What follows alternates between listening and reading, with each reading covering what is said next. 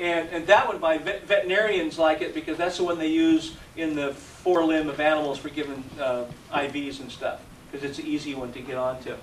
But coming along with the main artery, okay, we have subclavian, axillary, brachial, and the other arm, we have the radial and the ulnar.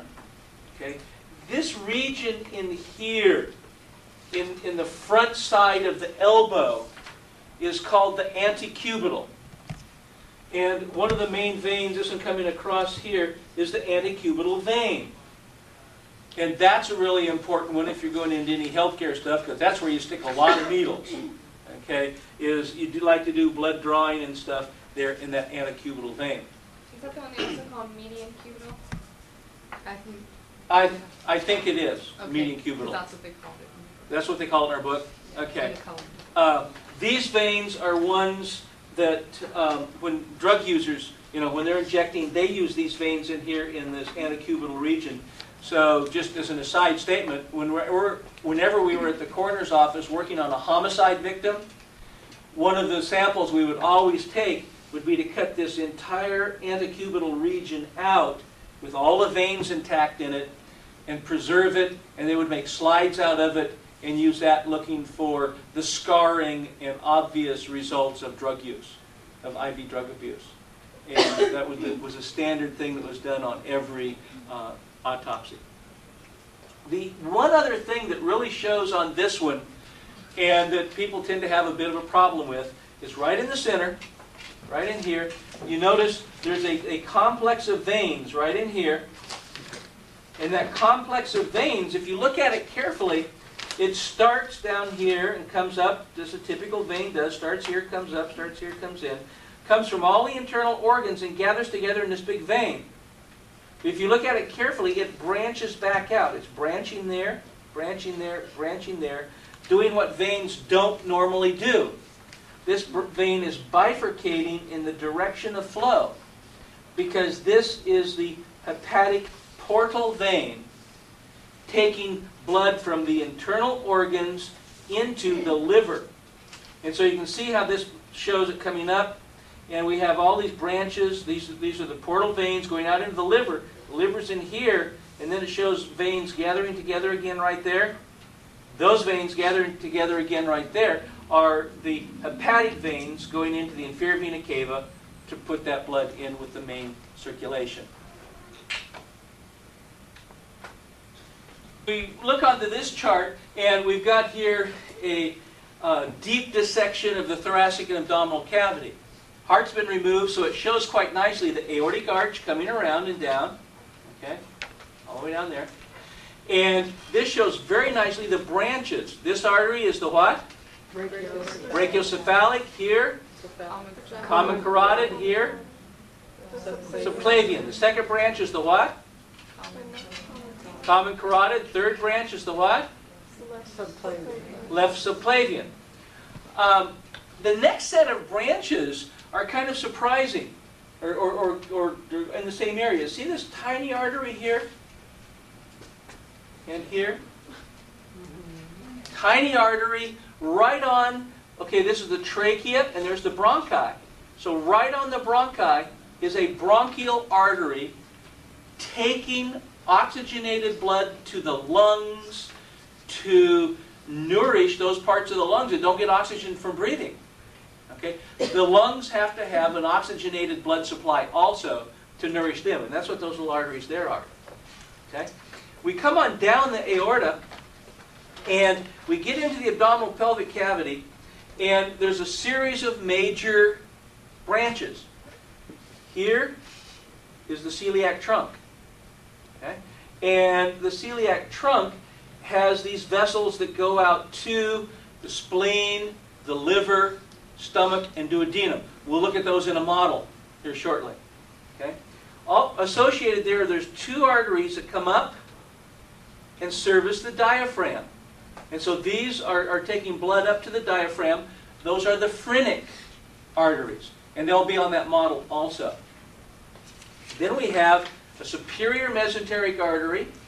This takes blood primarily to the small intestines, a pair of renal arteries taking a large percentage of your blood to the kidneys, and we'll deal with those in more detail when we get to the urinary system.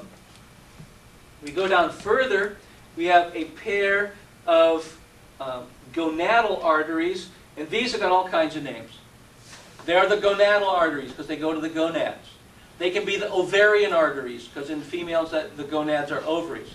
They can be the testicular arteries because in a male they're going to the testicles. They can be the spermatic arteries because in a male they're going to the sperm-producing testicles. And so you will see various names for these gonadal arteries. So would you just say, give me 3 different names for this artery? Well, depends. Usually I just say identify these. In this structure here, they should be properly called what in this individual? This is a guy. Okay, if you hadn't noticed, this is a guy. Okay. The way you can tell it's a guy is there's the vas deferens going down into the inguinal ring, and that's where the gonadal arteries are going into that inguinal ring also, right there. Okay. The veins coming back. Now here's a little glitch. Here's a cute little difference in the veins. The veins coming back from the ovaries or from the testes. See, this one very typical, very standard looking. It comes up, goes along, and enters the inferior vena cava. That's the right one. Look what the left one does. The left one comes up and goes into the left renal vein. That's one of those cute little one-point gimmicks on the tracing the drop of blood. If you happen to be coming back from the left testicle or the left ovary in your drop of blood, you have to remember that it goes into the renal artery and then into the inferior vena cava. Uh-huh. Renal artery or vein? Vein, renal vein. Thank you. I said renal vein, didn't I? No. No, it's on tape. I said renal vein. Kim's laughing at me. She said I said renal artery. Okay. The question was asked earlier about the intercostals. This one shows nicely. See these little intercostal arteries? They're coming off the aorta, and they circulate around and feed these intercostal muscles.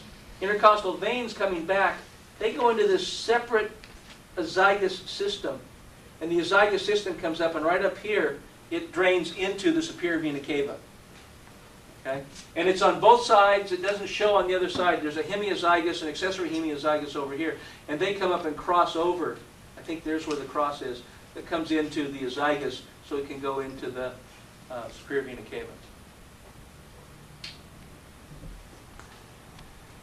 Take a look at one of the arteries, and this is up here for just really one artery that people always are asking me, where is it, where is it, where is it? Okay? Here's the female reproductive system. Okay? So here's the uterus, fallopian tube, and then here's the ovary. So here's that ovarian artery coming down, which would be the gonadal that we talked about previously. Here's the ovarian coming down here.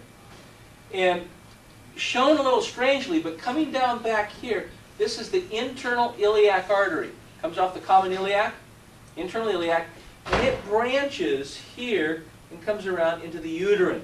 And here's the uterine artery alongside the uterus right there. So from the common iliac to the uterine artery, which anastomoses with the ovarian artery. Common iliac to the internal iliac? Yeah, see this is internal iliac, and then here is the uterine.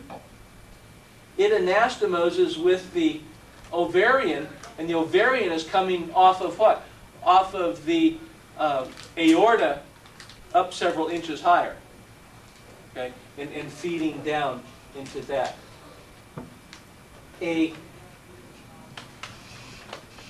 One to look at, if you're going to look at the baby on this side here just to show him something, to realize something, look at that. What is this coiled up structure all wound around here? Umbilical. The umbilical cord.